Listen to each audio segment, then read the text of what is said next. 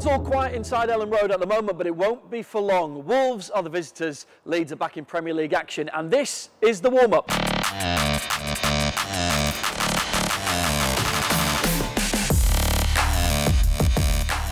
Coming up for you this week. I prefer to play with a full around than empty around. The one thing he does, he puts bums on the seats, doesn't he?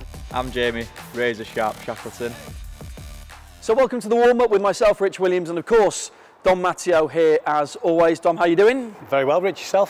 Good, thank you. It's called the warm-up, but we've underestimated how cold it is and gone for thinner jackets We have. than we probably should have done. Exciting though, this place is going to be full soon, and Wolves are the visitors back into action, hopefully getting a win. Most definitely. Let's think positive. We've got they're all big games, let's be honest. So it's another big one for us.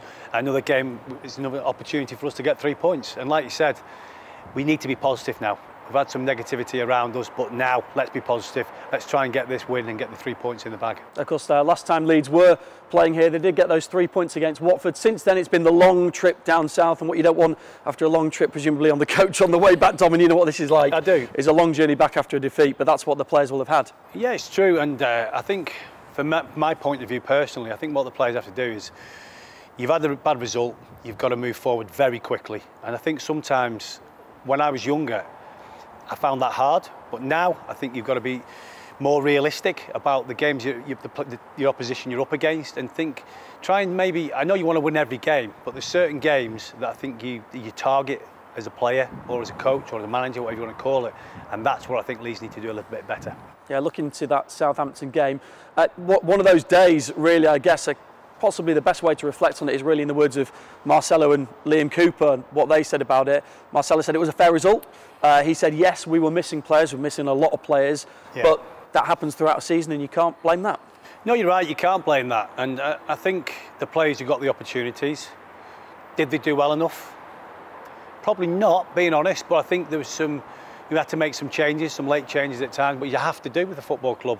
And that maybe threw us a little bit.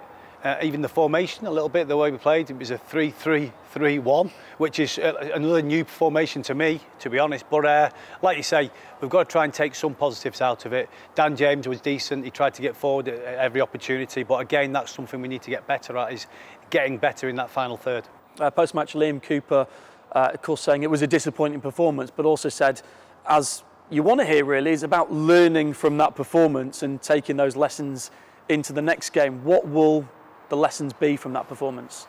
I think defensively we weren't too bad, and I think Coops is right to say what he said. I think it's small improvements all the time in life and as a player, and I think we have to get better at that. And I think don't be so critical on yourself at times as a player, because we are, and I was, and we all are. And obviously Coops speaking out so honestly, he's the captain, he's the leader. So I think it's about other people taking responsibility as well, not just Coops. He's the one who stands up as the captain and says what he has to say, but all of us as a club, as a team, have to stick together and get back to what we were doing well. Tony Dorigo was saying this week, sometimes when you have a defeat like that, sometimes it's good to just step away and have a day away from it before you get back to it. What did you prefer? Did you prefer getting straight back onto the training pitch and just let's work straight away on what we did, or did you think, right, we all just need a breather and then we'll go at it again? I think from my point of view, from my era, we'd have a get together, a few of the boys, and we'd have a chat. How can we improve things? And you maybe speak to your senior players and chat with the manager. We've done that. I did that with David O'Leary. Spoke with Eddie Gray lots of times about stuff like that. Maybe go out for a couple of beers. I know it's a different era, but that's what we did. And sometimes we can sort a few things out. I'm obviously not telling the players to go and have a few beers, because that wouldn't be right. But sometimes for us, that was the way we dealt with stuff, and it managed us to get it managed to ignite something that we didn't have, we lost for a while. So we need to get back to that way again for Leeds United, because we know we can play good football. We know what we can do well. It's just we need to keep doing it more regular, and we need to be better at it week in, week out. Hopefully we'll be seeing a bit more of that against Wolves as well. We're going to preview that in full, of course. We'll hear from Mateusz Klich coming up as well. But before we do that, let's just take a look at the Premier League as a whole this weekend. There's some great fixtures, and the one that really stands out, your old team as well, going to Old Trafford, Manchester United at home to Liverpool in the Sunday game. Yeah. I mean, where do you see that one going? It's mouth-watering, isn't it? You know, I don't like talking about Man United too much, but I'm going to. No, I think obviously they've had a decent result in the Champions League in the end as well, and so have Liverpool. 2-3-2 So I think it'll be an interesting game, one that could probably go either way. I think Liverpool are probably ahead in the pecking order for me. I think Liverpool are probably favourites, and that's not me being biased whatsoever, because obviously I'm all Leeds. The thing I see about that game is Solskjaer, for me, is on a knife edge really, isn't he? He needs to get results quick. So I'm sure the players will want to do that for him. And from the other side of it, Liverpool under Jurgen Klopp, you know how he likes to play on the front foot. So they'll want to start well, start quick, and I think if they do start well and quick, they will beat Man United. Just very quickly on that, Jurgen Klopp says Mohamed Salah is the best player in the world right now. Is he right? I agree. Yeah, I think he's some player. You know, the goals he scores and the amount of goals he scored is ridiculous. But he also puts a shift in for his team as well. That's what he doesn't get talked about as much. He puts so much effort into what he gets, and to be honest, that's what he deserves. When you put that much effort in that he does, he deserves them goals because he gets himself into the right areas constantly, and that takes hard work. Lots going on around Leeds United this week. In fact, this weekend, Leeds United women are in action in the FA Cup. They're away to Redcar, and we've been catching up with some of the squad to get their thoughts on the season so far. You want to do well in the FA Cup, so to go and do that as a team and win a trophy, that's all you want to do coming into a season. So to play like a team like Redcar, go and enjoy ourselves, hopefully get a couple of goals, and just keep the magic of the FA Cup going. They're in a lower division, but that doesn't mean that we're going to go out there and beat them. So we're going to have to, because sometimes they're the harder games, the lower teams, like it's a different pitch, never been there before. So yeah, we're going to go out there and we're not going to be like, I think it's going to be easy, because it's not.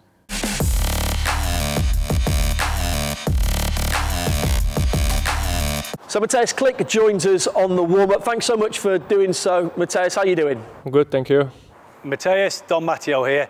Nice to get you on, mate.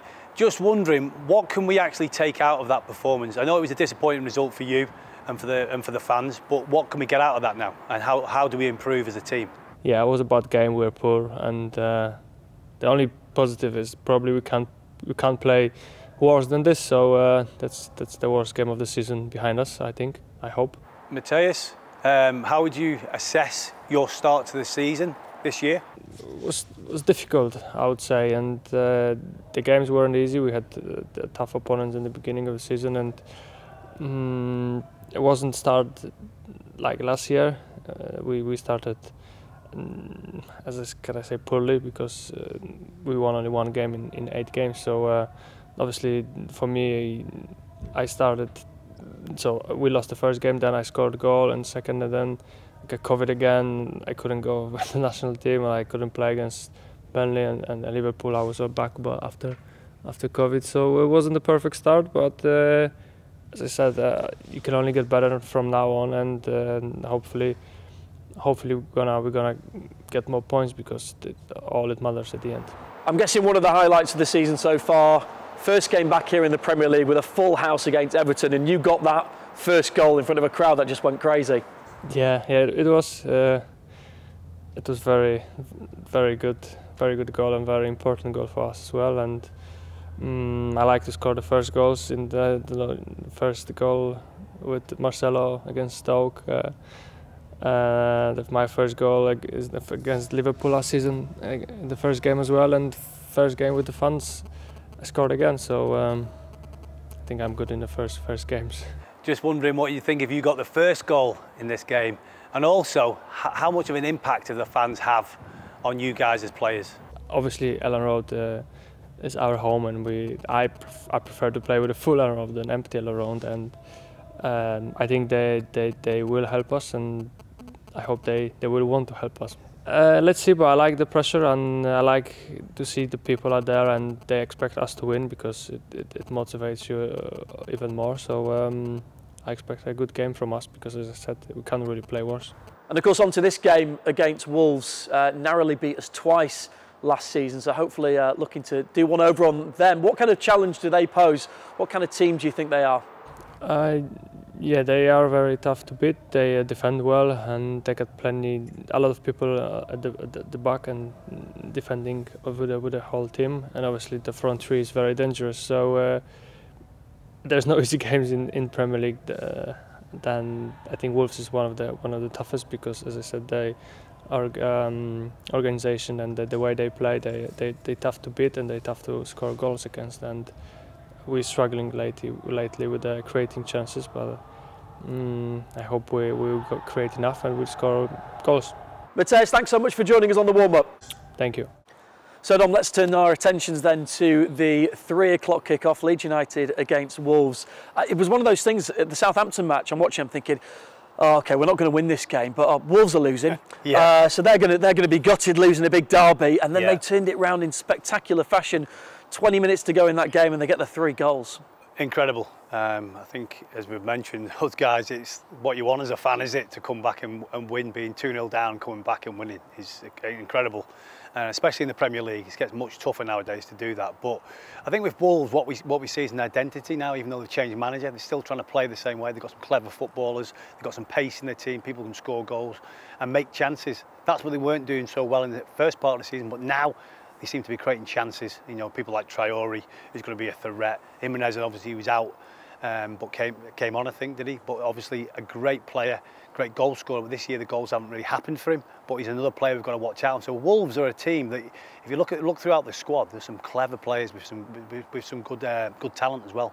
We now got a defender, Conor Cody. He actually said post-match after Villa, they've been working on set pieces a lot. A couple of defenders got goals in that game. In fact, the one moment in that game, Conor Cody let a ball go out for a corner rather than keeping the attack going because they fancied their chances. Yeah. So that will be a big threat.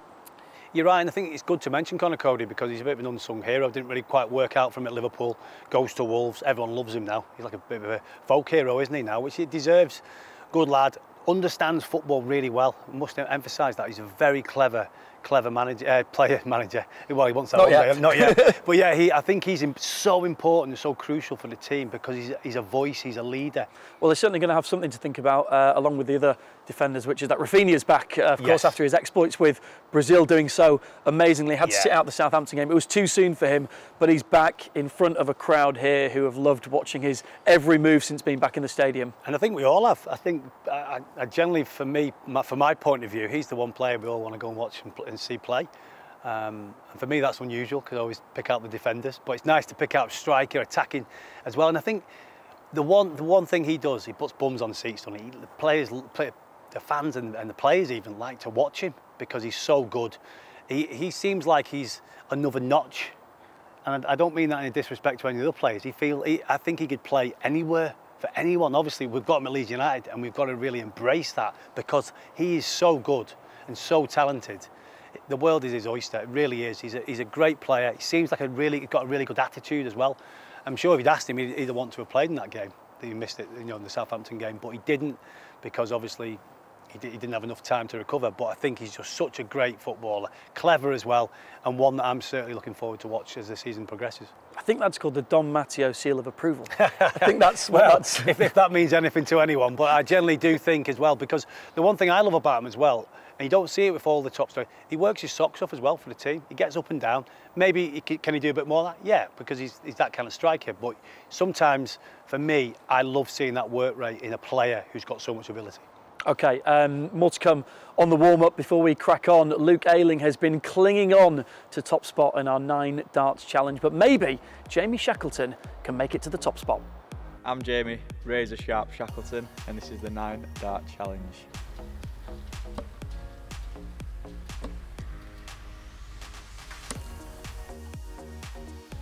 A bad start is what it is.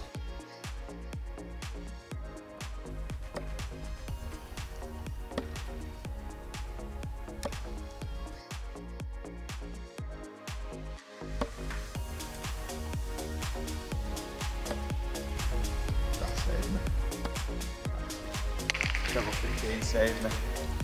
Level 15. Got me off the foot of the table.